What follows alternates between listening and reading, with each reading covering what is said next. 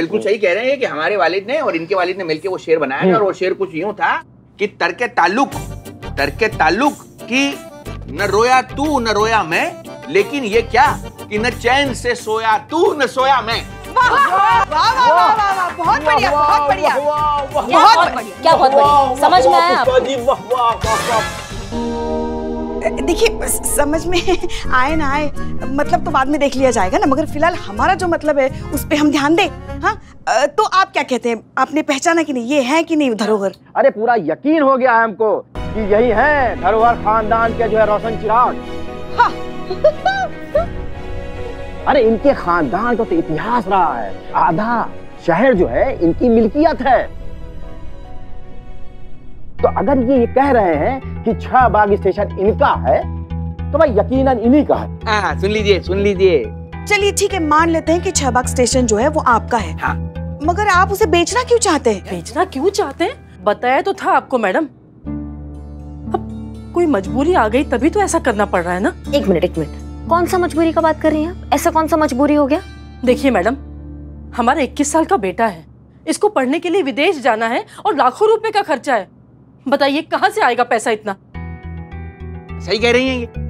देखिए अब हम राजे रजवाड़े नहीं रहे, और हमारी जो बची कुछ जमीनें थी वो भी एक एक करके सब बिक गईं। जो नगद पैसा था हाथ में वो हमारे बच्चे की अब तक की पढ़ाई पर लग गया। अब लाएं तो कहाँ से लाएं पैसा है?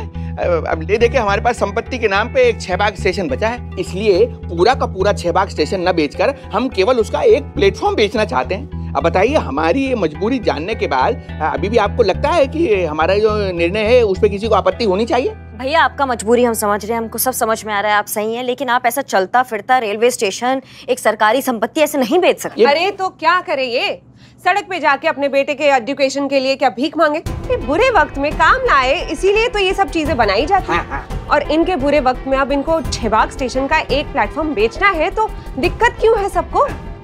मनोहर जी, आपको जो बेचना है बेचिए। धरोहर। अरे आपको प्लेटफॉर्म नंबर 1 बेचना है ना, तो बस बेचिए। हम आपके साथ हैं, कानून भी आपके साथ है। ये गलत है और हम ये रेलवे स्टेशन बिकने नहीं देंगे। ठीक है, आप अपनी कोशिश करके देख लीजिए, लेकिन हम तो इनके साथ हैं। अब तो 6 बाग स्टेशन का प्लेटफॉर्म नंबर 1 बिक कर रहेगा। या तो आप सरकार से बात करके इनके बेटे के पढ़ाई के लिए पैसा दिलवा दीजिए, या तो फिर आप ये साबित करके दिखाइए कि ये स्टेशन का संपत्ति पर इनका कोई अधिकार नहीं है। पर ये तो होने से रहा तो भाई बस तय हुआ, 6 बाग स्टेशन का प्लेटफॉर्म नंबर 1 अब बिक के ही रहेगा।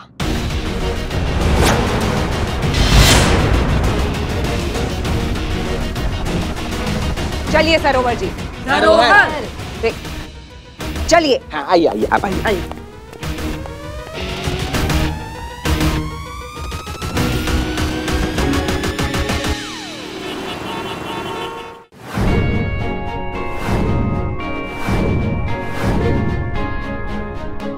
मैडम वैसे घर तो बहुत अच्छा है, पर किसका है? हाँ यूसुफ साहब का घर है। एडवोकेट यूसुफ साहब जिन्होंने ये वसीयत बनाया है, वही हमें सच बता सकते हैं इस वसीयत का, समझ रही हो तुम? और सुनो, जब हम उनसे बात करेंगे ना, तुम्हें सब कुछ अपने फोन पे रिकॉर्ड करना है, ठीक है? वैसे मैडम, हाँ कितनी एंटिक चीजें रखी हुई है ना, देखो ना अलमारी में भी, और यहाँ पे देखो ये फ्लावर पॉट देखो, ये पीकदान है। आदाब। पीकदान बड़े और खानदानी लोग जब पान खाया करते थे तो इसी में थूका करते थे।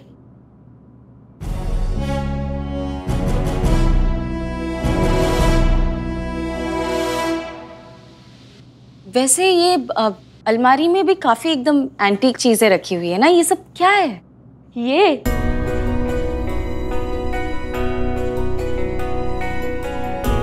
ये यूसुफ साहब के पेशे का एक हिस्सा है।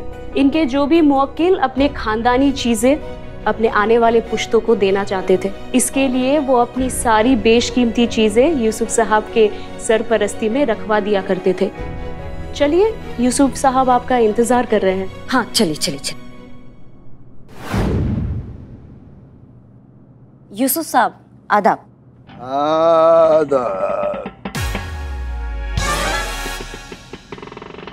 जी हम ऐसा एक करिश्मा सिंह है, महिला पुलिस थाना से। एक वसीयत जो है जो आपने लिखी थी, तो ये वसीयत देखिए आपने ही लिखा है। फजीहत? अब फजीहत नहीं, वसीयत, वसीयत, विल। अरे इस उम्र में क्या किसी से दिल लगाएंगे। लाइए हमें दीजिए। हाँ? अम्मा, अम्मा हुजूर गौर फरमाइए। एक सेकंड, ये क्या कर रही है? सूंघ क्यों रहे हैं? ठीक से देख नहीं सकते हैं ना, इसलिए सूंघ कर पता करते हैं कि किसकी वसीयत है। ऊपर वाले की देन है।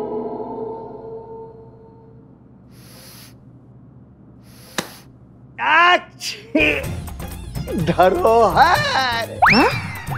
ये वसीयत हमने राधे श्याम धरोहर के लिए बनाई थी, उसका वारिस घनश्याम धरोहर। जी जी जी जी, अभी इसमें लिखा है कि 6 बाग रेलवे स्टेशन की जो प्रॉपर्टी है वो राधे श्याम धरोहर जी ने अपने बेटे घनश्याम धरोहर को दे दी थी। क्या ये सच है? लाहौल बिला कुव्वत। जरूर, लेकिन वसीयत में तो इस्लाम का कोई जिक्र ही नहीं था। एक मिनट एक मिनट एक मिनट, धरोहर बोल रहे हैं तो सरोहर सुन रहे हैं। ये देखिए, इन्हें पहचानते हैं आप?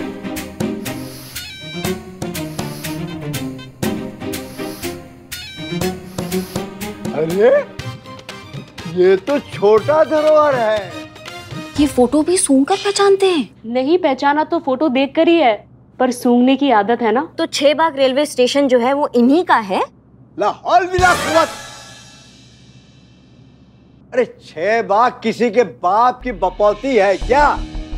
अरे मुगलों के जमाने से है, अब वहां पर स्टेशन बना है और ये तो अपने देश की संपत्ति है ना, किसी के बाप की धरोहर कैसे हो गई? हाँ जी हम समझ रहे हैं, लेकिन इस वसीयत में साफ साफ लिखा है कि जो 6 बाग है वो राधे श्याम धरोहर ने अपने बेटे घनश्याम धरोहर के नाम किया है। तो फिर ये क्या? गए। हाँ? सो गए। अच्छा, तो उठेंगे कब? अभी तो 3 दिनों बाद उठे हैं, अब सीधा 3 दिनों बाद ही उठेंगे।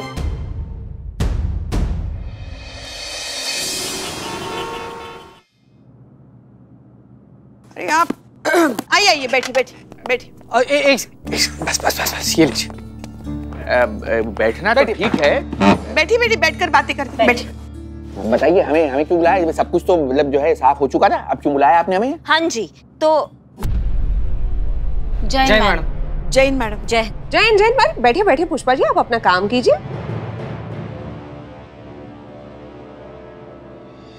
नमस्कार जी। तो गलतफहमियों के काले बादल जो हैं वो हट चुके हैं और सच का सूरज सामने आ गया है। चीते जी मैडम।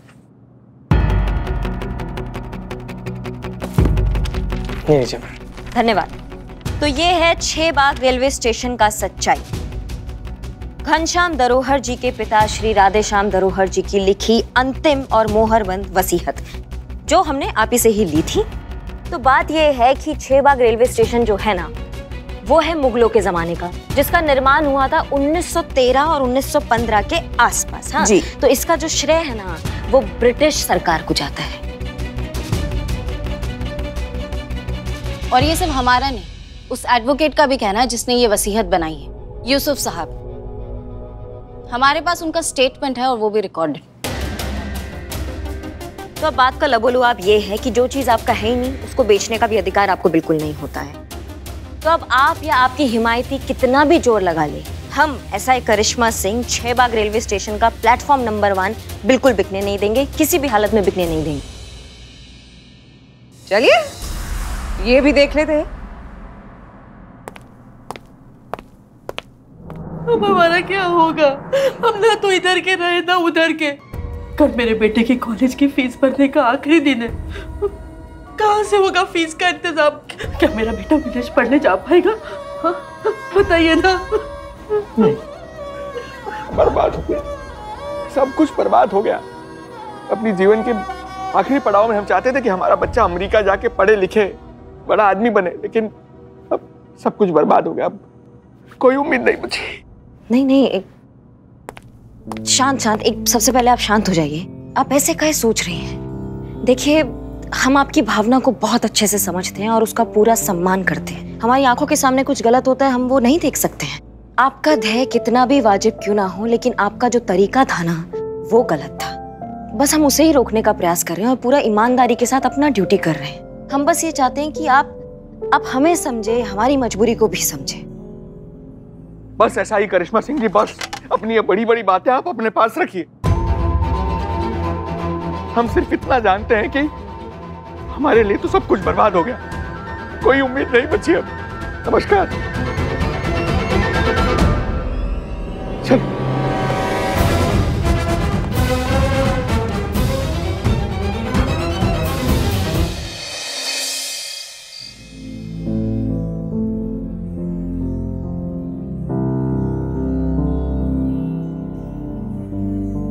समझ में नहीं आ रहा है कि क्या करे, उस बच्चे की जिंदगी का सवाल है।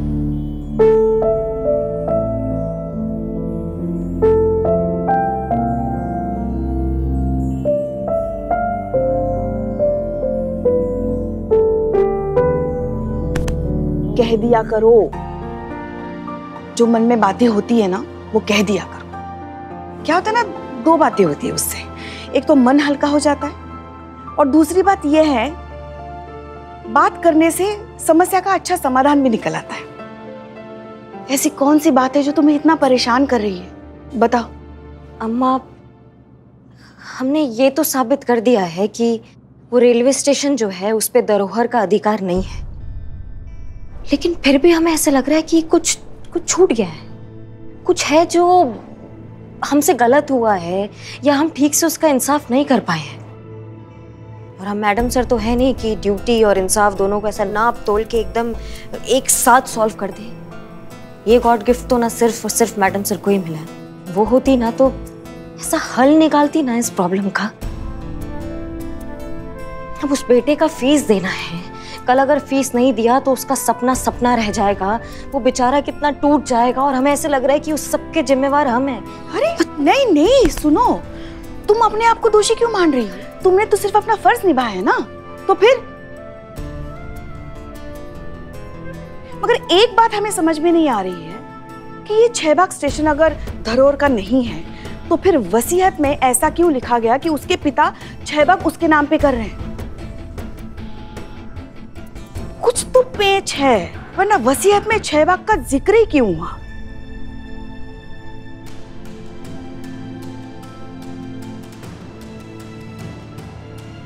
ये 6 बाग किसी और चीज का नाम हो सकता है क्या?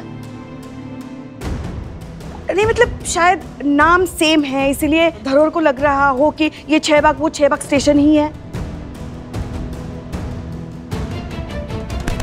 क्या खून पियोगी? सीधे सीधे गाल पे दांत गड़ा रही हो। पुष्पा जी, आज सिद्ध हो गया है कि गोलगप्पों ने आपके दिमाग में पूरी तरीके से कब्जा नहीं किया है। आपका दिमाग एकदम चौकस चल रहा है। क्या आइडिया दिया है आपने ना? मतलब 6 बाग नाम का जो दूसरा चीज है वो भी मतलब उतना ही या उससे कम या उससे ज्यादा मूल्यवान हो सकता है और धरोहर की समस्या का समाधान निकल सकता है। बस हमें ये पता लगाना है कि ये जो 6 बाग है अगर ये रेलवे स्टेशन का नाम नहीं है तो फिर किस चीज का नाम है? कैसे पता चलेगा अम्मा? यूसुफ साहब हमें बता सकते हैं। वो हाँ बिल्कुल बता सकते हैं, लेकिन वो तो सो रहे हैं और 3 दिन के बाद जागेंगे और हमें तो कल चाहिए हल। तो फिर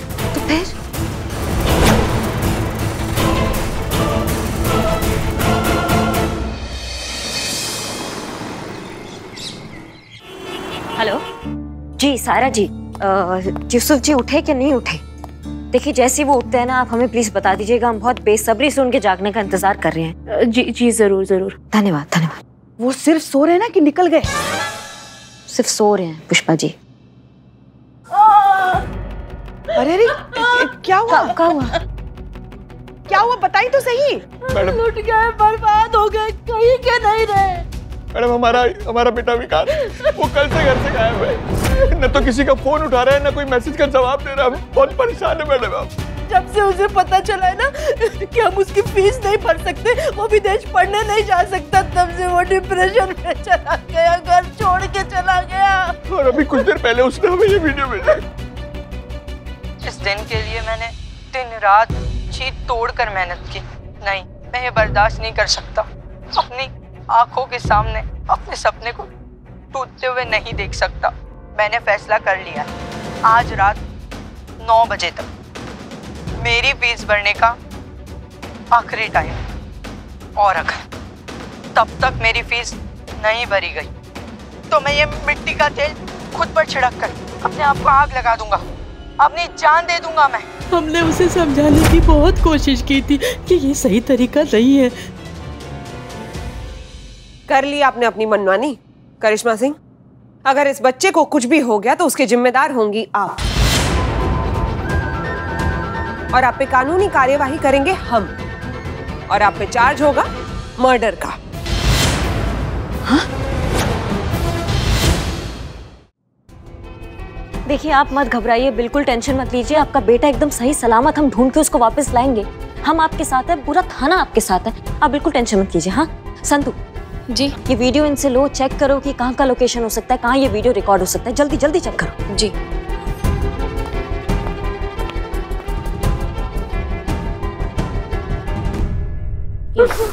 थैंक यू। और सुनो सुनो सुनो, एक काम करो, विकास का नंबर ट्राई करो। हमको पता है फोन ऑफ भी हो सकता है, लेकिन फिर भी ट्राई करने में क्या हर्ज है। जल्दी उसका नंबर ट्राई करो, हो सकता है कि कुछ सुराग मिल जाए हमको। ठीक है चीते, तुम बिल्लू को बोलो कि अपना खबरी नेटवर्क को एकदम खड़का दे, उनको अलर्ट कर दे, उनको बोलो कि जितना जो खबर मिल सकता है वो खबर निकाले, फटाफट बिल्लू को बोलो। हाँ बिल्कुल मैडम। पुष्पा जी आप दोनों जाइए और हर उस संभावित जगह को पड़तालिए, कहाँ से कुछ खबर मिल सकती है, जहाँ से उसके गायब होने का लीड मिल सकता है, वहाँ पहुंचिए और जितना खबर हो सकता है वो निकालिए। और आप तो जानती हैं कि जितनी भी खुफिया खबरें होती है वो कहाँ से निकलती है, जल्दी निकालिए और जल्दी हमको बताइए। ठीक है जाइए।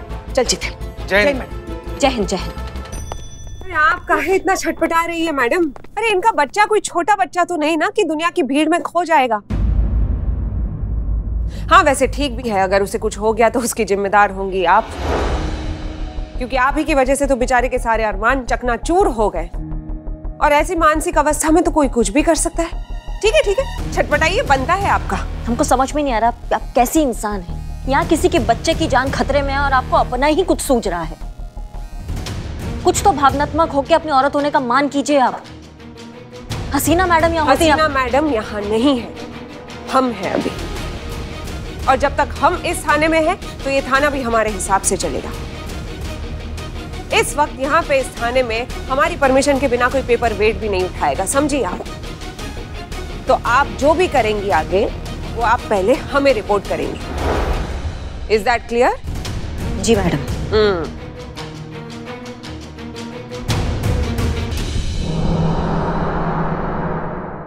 सुनो सुनो सुनो, महिला पुलिस थाना जनपद लखनऊ से एक जरूरी सूचना। एक लड़का है जिसका नाम है विकास धरोहर, उम्र 21 साल, रंग गोरा, कद 5 फुट 4 इंच, अपने घर से लापता हो गया है। जो कोई भी उसके बारे में कोई भी जानकारी देगा उसे थाना की ओर से इनाम दिया जाएगा। वो इनाम है 1 चाय और 2 बिरयानी। वेज नॉन वेज भी मेन्यू है। सुनिए सुनिए सुनिए। पुष्पा जी देख रही हैं, कोई ध्यान से सुन ही नहीं रहा है ना। हमको समझ में नहीं आ रहा है कि हम लोग सूचना प्रसारित करने आए हैं कि जोड़ों के दर्द का तेल बेचने आए हैं। कोई ध्यान ही नहीं दे रहा है। इतना बोल रही तब से पसीना पसीना हो गई। पुष्पा जी जमाना ना करप्ट हो गया है, सबको ना हर चीज में ना इंटरटेनमेंट ही चाहिए। अब बताइए हम लोग कहाँ से इंटरटेनमेंट लाए? हम लोग पुलिस वाले। पुष्पा जी अरे आप तो एकदम चलती फिरती इंटरटेनमेंट की दुकान है भाई। आप तो एकदम टैलेंट से लबरेज इंसान है। आप तो स्टेज पर खड़ा होकर लाखों करोड़ों दर्शकों का दिल जीत चुकी हैं, उनको एकदम मंत्र मुग्ध कर चुकी हैं अपना जलवा दिखाकर। पुष्पा जी हमारा ना पर्सनल लेवल पर रिक्वेस्ट है, कुछ ऐसा जलवा बिखेर दीजिए ना कि सब लोग एकदम मंत्र मुग्ध हो जाए, दीवाना हो जाए। जादू कीजिए कुछ अपने जलवे का। यहाँ भरे बाजार में? हाँ तो पुष्पा जी यहीं पर तो जरूरत है। ठीक है हम कोशिश करते हैं। शाबाश। अरे भैया सुनिए, एक बेहतरीन गाना बजा दीजिए। भैया भैया भैया सुनिए सुनिए सुनिए सुनिए सुनिए। महिला पुलिस थाना जनपद लखनऊ से एक जरूरी सूचना है। एक लड़का है विकास धरोहर, उम्र 21 साल, रंग गोरा।